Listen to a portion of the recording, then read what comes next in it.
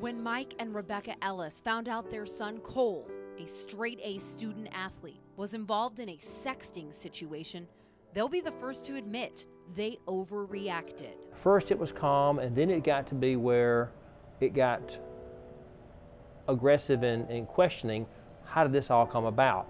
And I think that I, as the leader of the household, I think I probably overstepped my boundaries as it relates to embarrassing Cole. If I could replay that day would have never occurred. Rebecca was shocked to learn Cole had been deleting sex, hoping the messages and pictures would go away.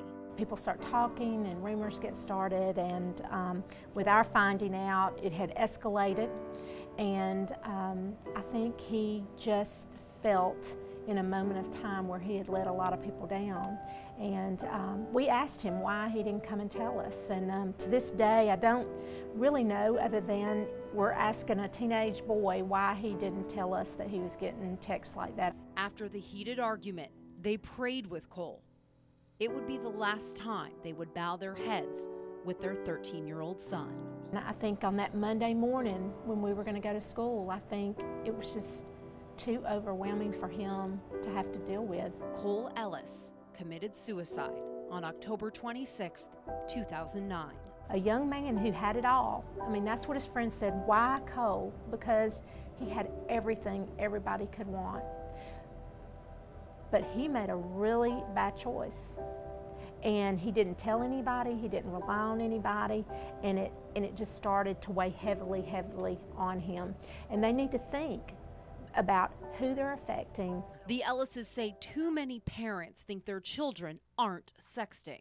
You take a young man who is going through puberty, and you think that they're not going to look at the pictures that come through on the phone?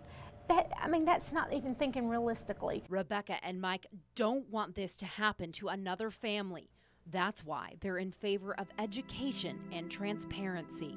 As long as they live in your house, obviously these kids are not paying for cell phones, and the parents are, is that I think it's your parental responsibility, to check them, or to look and see what they're doing with their phones. Experts say there are warning signs. Every time you walk in a room, they hide their phone from you, or they're sneaking around. If their phone buzzes with a text, they get up and leave the room that you're in. Then there are regular text messages, which look innocent, but can be code.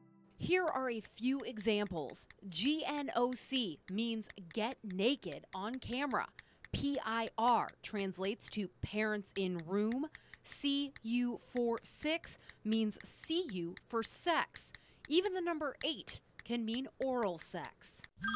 And when sexting goes from messages to pictures, experts say your teen could even face criminal charges. If you are thinking of sending that nude picture or asking for that nude picture, you need to think about what can happen because of that. That's dissemination of child pornography. That's, enticing a minor. Even though possession of child pornography, even though you are a minor, you're still in possession of that picture. You're still sending that picture, even if it's a picture of yourself. Mike Ellis has spent many sleepless nights looking for red flags with his son and thinking about what he would do differently. What did I do wrong? I do think of a few subtle personality changes that occurred. He was a passionate hunter, and there were 2 invites that he declined to go on. I think I just would have loved him. I think I would have spent the night in his room with him. I just embraced him. So what can parents do? Have an open dialogue with your children. Remember, they're minors. You can take their phone away and search it at any time. You can also download an app called Teen Safe, which allows you to see messages, texts, and internet activity on their phone. There's a charge, but the site says more than 500,000 parents have already signed up. Casey Drescher, WSFA 12 News.